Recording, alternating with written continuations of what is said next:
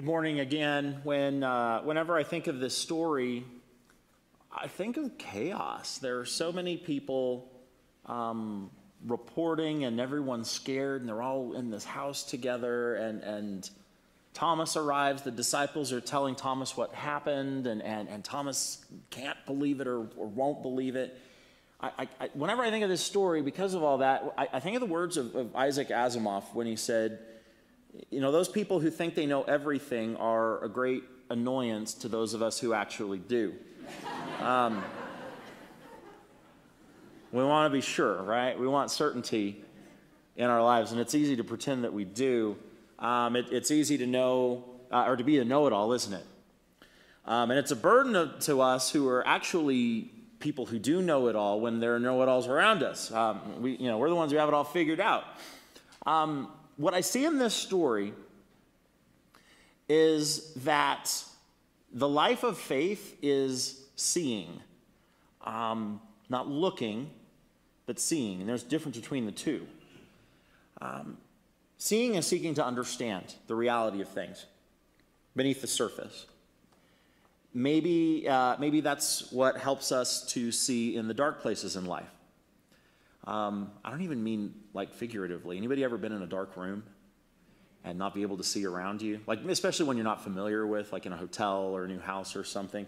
John uses light and darkness in that way to talk about understanding, to talk about seeing and not seeing, or to be in a place of ignorance. He's always using light and darkness as an analogy that way.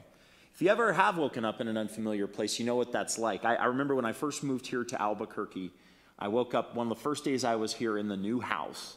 And I woke up earlier than I wanted to, but I thought, I'm just going to get up. It was still dark out. And in my old house, I would always get out of the door out from the bedroom was off to the right and a little bit forward. And so I just got up and was walking off to the right and a little bit forward, and that's where, like, there was a wall there in the new house. It was great. I wish you could have seen it. It was pretty funny to other people, it would have been at least. And that's kind of how life is life can be dark sometimes. Life can be tricky and confusing and even perplexing. In life, we're all kind of just Thomases. We're all just sort of feeling along. Sometimes we get a little bit ahead of ourselves or too sure of where we are. And I do think that's where Thomas is. So we start today right after the resurrection story, the text that we read just last week with Mary Magdalene. She finds the empty tomb, and she's a little bit perplexed by it, but eventually Jesus says her name and calls her name, and she sees. She perceives who Jesus is for the first time in that story. And other people, they're walking around in darkness too. Mary runs and gets Peter and the beloved disciple, and they're confused as things happen and a little bit lost. But Jesus appears and appears to the disciples and miraculously appears and says, "Peace be with you." And knowing what the disciples are going through, Jesus does this for them. He shows them his wounds, and he shows them the wound in his side. And it's like he's letting them know that he is who he says he is. And then there's Thomas. And like I said last week, you know how we talk about Thomas in church. It's like he's worse than Hitler or something. I don't understand it. Thomas isn't even really his first name, right? What was Thomas's real first name? Doubting. Yeah. Doubting Thomas. So let's be fair. You know, Thomas wasn't there at the empty tomb. He wasn't in the house when Jesus appeared for the first time. He comes and he hears secondhand this witness of the resurrected Lord. And then Thomas responds in that infamous way with those infamous lines, "I will not believe until I see Jesus myself and I can examine his wounds and look at the evidence, place my hands in the wounds and place my hand in Jesus' side." I think Thomas, maybe if anything, he was born in the wrong time, because we would understand Thomas a lot more today than we would in first century Judea, maybe. Because I think Thomas would do just fine in today's world. He is just asking for evidence. We live in a scientific age today. Empirical evidence is the coin of the realm. And in fact, that's not even a modern phenomenon. We're told in our faith that we should be looking for evidence. In 1 John chapter 4, we're told to test the spirits, which is to say that questioning is not a bad thing. You're allowed to question here at church. You're allowed to question in the life of faith, because faith is confusing sometimes, and it is perplexing sometimes.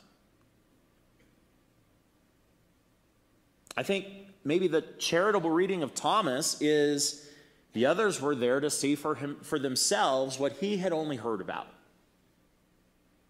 Now, there is an issue, because throughout especially John's gospel, but maybe all the gospels, love and trust are signs of the community that Jesus is trying to build. It's kind of like Jesus is trying to build a family. And so for Thomas, the words of his friends and his fellow disciples, these should be the people that he loves and trusts the most in this community that Jesus is trying to build. And this is important, this discussion, in a few ways. First of all, you have to look at the context that the Gospel of John was written in. Because, I don't know if you know this, but John was written last among the 4 Gospels. It's one of the later books in the New Testament. And it's written in a time when the last of the disciples and the last of the early witnesses, the people who actually saw the things that Jesus did and the things that Jesus said, John was written right after probably after the last of those early witnesses had died and they were gone. That's a big paradigm shift. It would be, in our families, you can all think of people who maybe remembered this event or that event, and it's hard when they start to die, and there's that collective memory that's lost. This is a very different community that John is writing to. Because instead of listening to eyewitness accounts, they are reading the words of what would become Scripture, this witness of John's gospel. So I don't know how many people had become Christians, had come to Christ in the time up till then, maybe tens of thousands, but this new community, they are living in the world we still live in today. If tens of thousands of people heard it firsthand from the people who saw it, we're among the billions upon billions of people who have found faith in Jesus, not by having seen, not by having heard for ourselves, but reading the testimony and the witness of others. So in many ways, the skepticism of Thomas is like this foreshadowing of the questions that anyone would ask as they first start to learn about Jesus from this new emerging community. And we do understand this today. We live in cynical times. So who are we to believe? Why should we believe these accounts of Jesus? Well, I think we should, and to tell you why, let me tell you a different story. A little bit more modern story. Early on, when I was 4 or 5 years old, it was the 1980s, the early 80s. It was a dark time.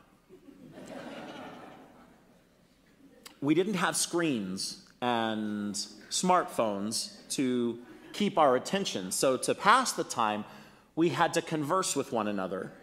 And that's very difficult when you're 4 or 5 years old, because when you're 4 or 5 years old, most other people are very, very boring.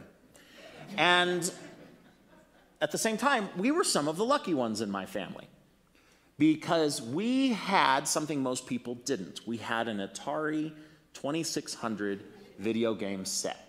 But don't be thinking that just because we had video games that we had the great life that people have today, because those games were very simple. My favorite game was Space Invaders. Okay, now today's video games, for those of you who are younger, they're very different. They have actual plot lines and stories to them. I was playing a game the other day. It had character development in it. A character changed over the course of the game, and my favorite game in the 1980s was Space Invaders. You know what the plot line for Space Invaders is? Invaders are coming from space. That's it. Okay? Another good one was Pac-Man. In Pac-Man, you are a mouth, and your whole job is to eat dots, and ghosts are trying to eat you. That's it. That's the whole story. And so I was bored with this, and one day I found in my mom's closet, because I'm sure I was nosing around getting into stuff I shouldn't, or my dad's closet, one of the two, this other Atari video game that they had hidden away in the closet.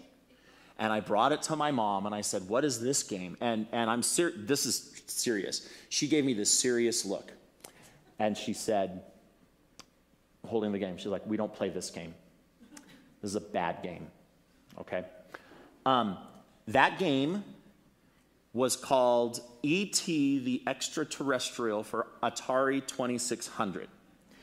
And I should have listened to the testimony of my mom there and taken her word for it. Because it turns out my mom had a point, because that game is not just a bad game. By her words, video game experts will tell you that that is the unofficial worst video game ever programmed. It is a game so bad that it is blamed for something called the Great Video Game Crash of 1983, an industry-wide recession that nearly did video games in. They might never have existed. That may have been paradise, but we'll move on. There is, in E.T., the extraterrestrial video game, there's no plot, there's no point. You're just walking around as E.T. and you fall into holes and you have to try to climb out of holes. It's very hard to do. Occasionally you have to do stuff like put together a phone or things like that, but there's really no, you're just falling into holes the whole game. It was such a bad video game that people today will play it on YouTube, and I can't show you any of those videos of people playing that game because they all start cursing about 3 minutes in because they're so frustrated. There's a church. We can't show videos like that. Game was rushed to stores in 1983 in time for the Christmas season, and it hadn't been tested enough. And this is where the urban legend of E.T. the video game begins. And here's how it goes. As copies of E.T. were returned after Christmas because people hated it so much, they were all collected in a warehouse, 750,000 of them. Warehouse in El Paso, Texas. So, and Atari was losing cash fast over this, and they told the manager of the warehouse, a man named Jim Heller, that he had to get rid of them. So in the dark of night, a crew loaded 14 tractor trailers with all of the copies of this video game and drove them off into the desert of New Mexico, to Alamogordo, to the landfill there. And they dumped them there. And just to make sure that they never reared their ugly head again, Jim Heller also hired a cement truck to cover them in a tomb of cement. So the story goes. And stories become myth, and myths become legend, and rumors of the terrible, horrible, no good, very bad video game survived and were whispered about until 2014, when Atari enthusiasts got permission from the New Mexico Department of Public Health to excavate the game. They studied maps, they tried to pinpoint where within the landfill they would find it, and one April day in 2014, fans and other geeks turned out to watch the spectacle as excavators started digging for the game. This is what passes for entertainment in Alamogordo, New Mexico.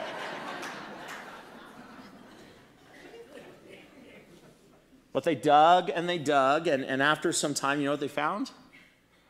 They found concrete. And then they got jackhammers out and jackhammered through it, and there they found thousands of copies of E.T. the Extraterrestrial video game. The stories, the legends, the rumors were true.